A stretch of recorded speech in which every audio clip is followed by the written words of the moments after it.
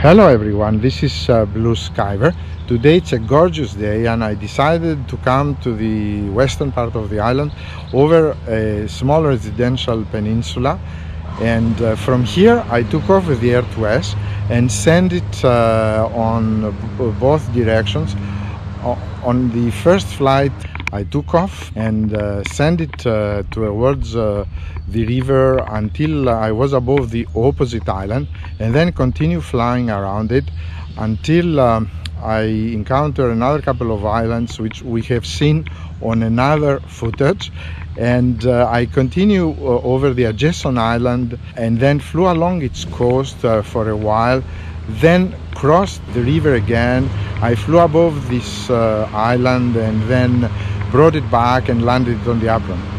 I like very much flying the Air 2S and I really commend it. If you like this footage, please don't forget to thumbs up, and if you want to subscribe, you're very welcome. Thank you very much for watching my channel, and happy summer flying.